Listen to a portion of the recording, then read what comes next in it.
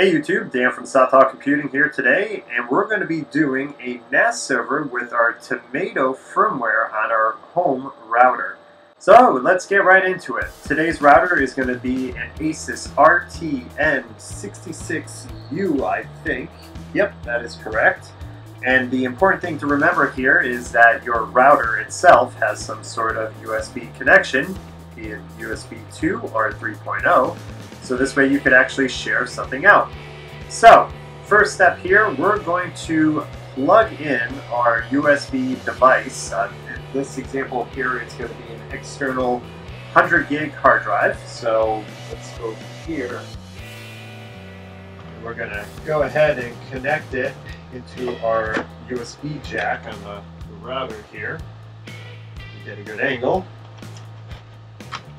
There you go. Now that that's plugged in, you can head back to the router. So let me stop that video. I'm going to just use Safari in this example. And this particular IP address that I have set for the router is 192.168.10.1. Most likely yours is going to be 192.168.1.1. So the firmware that I have chosen for this particular router is called Advanced Tomato. It's a variation of the Shibby Tomato firmware that you'll find. This version of Advanced Tomato is 2.9331. So the first thing that we want to do is head over to USB and NAS and USB support. First thing you want to make sure is the core USB is actually turned on, which is great. And if we scroll down here, we see we have two attached devices to our particular router here. The one that we want is this guy here in the example. And as you can see, this particular drive had two sets of partitions. The partition that I'm interested in is the 100 gigabyte one here. So what I'm going to do first is copy its path. And what I did right there was highlight it and say copy.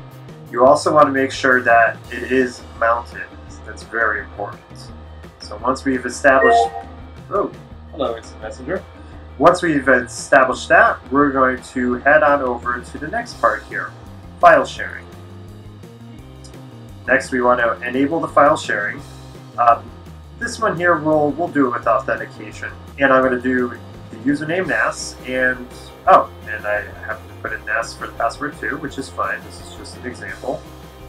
And next, we need to make a share for this through the router. So I'm going to go here, and we're going to give it a name. So something easy like 100 gigabyte, like the disk label is.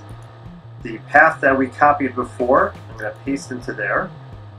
And if you want to put a description, just say anything simple.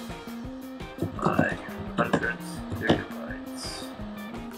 Over here, obviously, if you want to be able to send data to it, you want to change this to read and write, and whether or not you want the share hidden.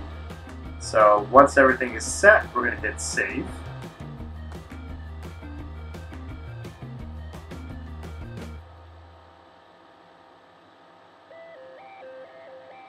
So now that we've created a file share through the router, what's next? On a Mac, it's a little bit tricky. You just need to know the right things to type in.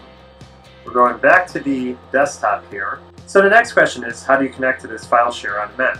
Well, make sure you're in the Finder. If you don't know, not sure, just go to your little dock over here, click on Finder, and we're going to go to the Go menu and select Connect to Server. Next, since it's a Samba share, we're going to do smb:// the IP address of your Tomato router. In my case, it's 192.168.10.1/ the share name. So that was 100 GB, and then we're going to hit connect.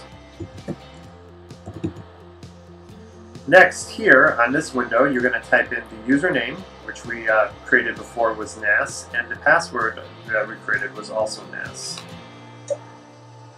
And voila!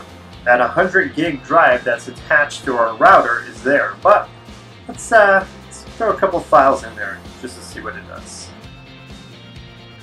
Perfect, so we were able to successfully connect with a Mac to our Samba share that was off of our Tomato Firmware router.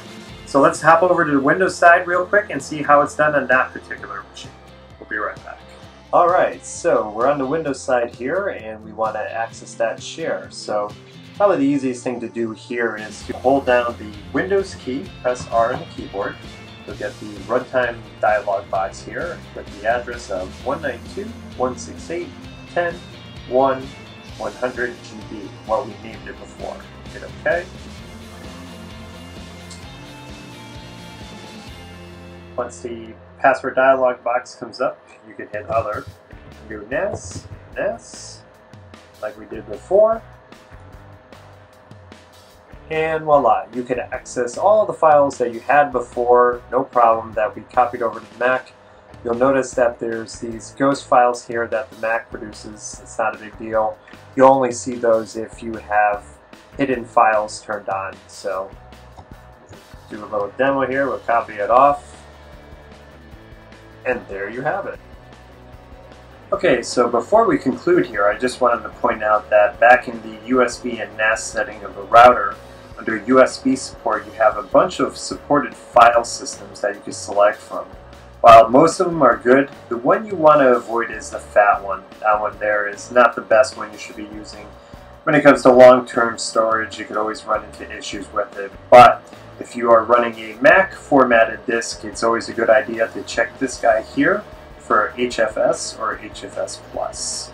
As always, if you like what you see here, be sure to give this video a nice big thumbs up, subscribe to the channel, or even leave a comment. It would be greatly appreciated. This is Dan from Southall Computing, folks, and as always, until the next time.